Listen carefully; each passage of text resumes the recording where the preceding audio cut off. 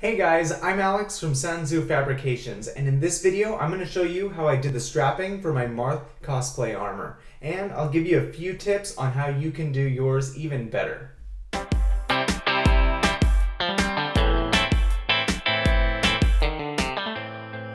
All the straps are glued directly to the back of the armor with Barge contact cement.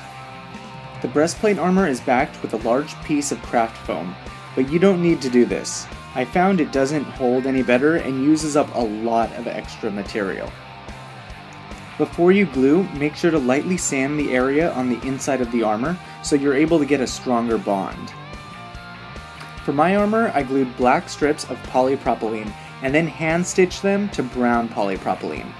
You can save yourself a lot of time and extra work by gluing the brown straps directly onto the armor.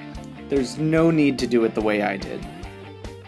It's always good to make your straps too long. Wait until you finish everything else and then cut off the excess. That way you'll know the straps are the right length. Don't forget to fold over and hem the ends of your straps, otherwise they'll unravel. Next, loop the straps onto the rings. The rings should lie just above the tops of your shoulders. I continued to roll the straps until they were the right length. Don't worry about how this looks, it'll be covered by the cape anyway. By the way, all the dirt and wear you're seeing in these pictures is just watered down acrylic paint. It's very basic aging and it helps the overall look, in my opinion. The ring will hold the breastplate in front of you, the pauldrons on your shoulders, but you'll need two long straps to cross between your shoulder blades.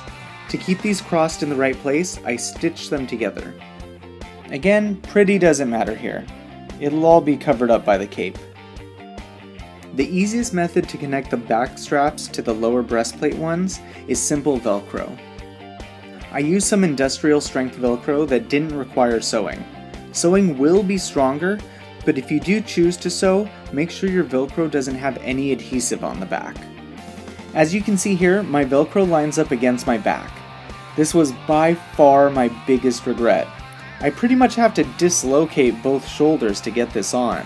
Do yourself a favor and make the straps overlap underneath your arms, as close to the bottom of the breastplate as possible. It may still be a bit awkward to attach, but awkward is better than painful. Follow these suggestions and your strapping will look way nicer than mine, and be much easier to put on. Remember, patterns for this armor are available in the description of the video, and like always, thank you for liking and subscribing.